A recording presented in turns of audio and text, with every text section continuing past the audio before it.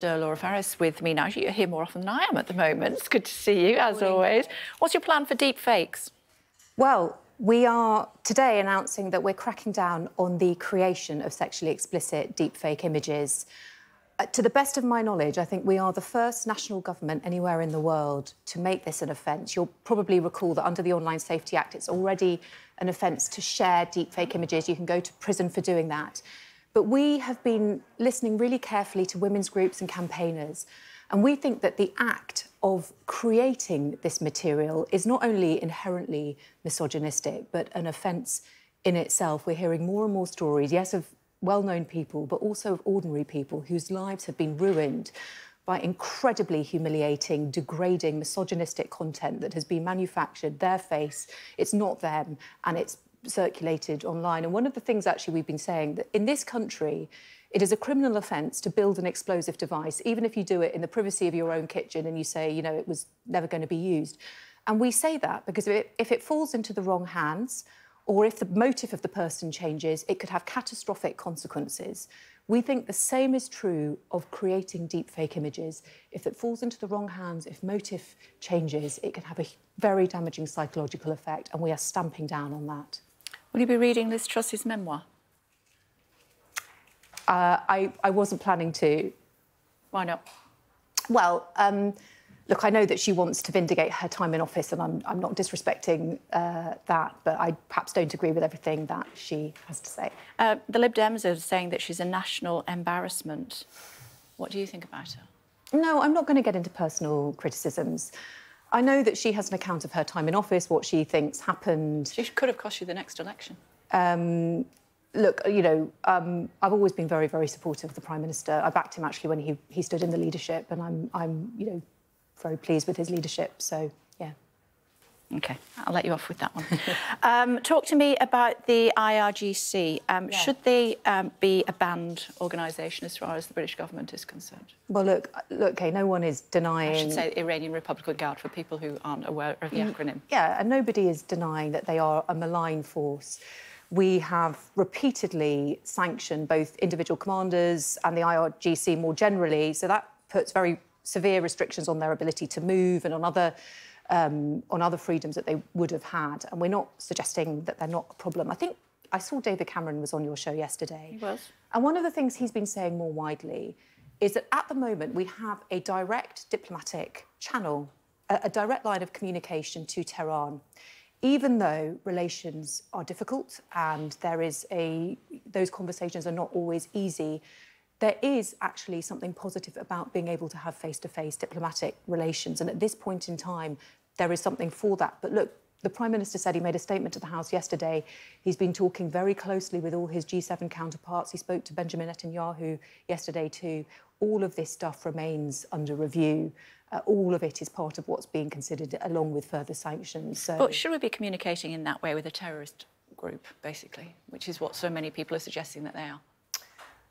I'm not, as I say, I'm not suggesting that they're not a problematic presence, but there is something, and this is what David Cameron spoke about, and as Foreign Secretary, this is, I think, something that he'll have a direct sense of. There is something important about being able to have a direct communication, even with the most difficult states. And, you know, one of the things, Kay, and you'll know this better than anyone, this is a unique moment of tension in the Middle East and for the wider region. Everything is focused on cool heads, avoiding de-escalation. And at this point in time, the Foreign Secretary has said he values having a direct channel of communication to Tehran. As I say, we already sanction them, though. It's more than problematic. I accept that, but we already impose sanctions on them. It remains under review. So, I don't think there's any disagreement on the principle of what you're saying, Kay, simply that this is something that is being worked through with the G7 partners. Liam Fox said last night that Iran orchestrated the crisis in Gaza because it didn't like the normalisation of relations between Israel and Arab states. In other words, they're poking the bear. Is that your view? Do you agree with what he's saying?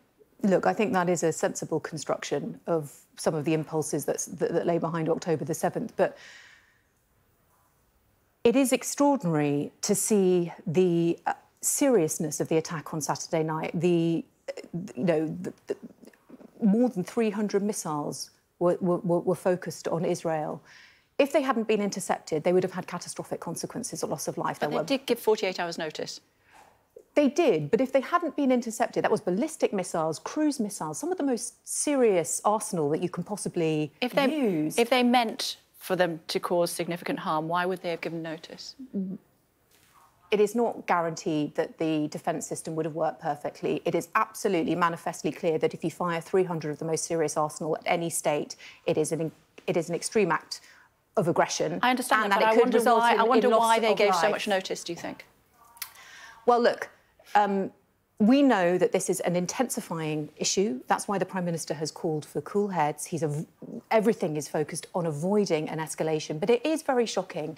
You know, Iran has done this in its own backyard. These are Middle Eastern countries that are now... So it was an act of terrorism, and yet, potentially, and yet you won't say that the IRGC is a terrorist group? Well, I've said that they are a malign force. We have been sanctioning them periodically since 2021, 2022, 2023. I was looking at the sequence of the sanctions, and actually we know, for example, they had involvement in Russia in supplying weapons that were used in Ukraine. So we have been taking very tough measures with them, and this is not but those that would do their bidding in the form of Hamas, you say that they are terrorists.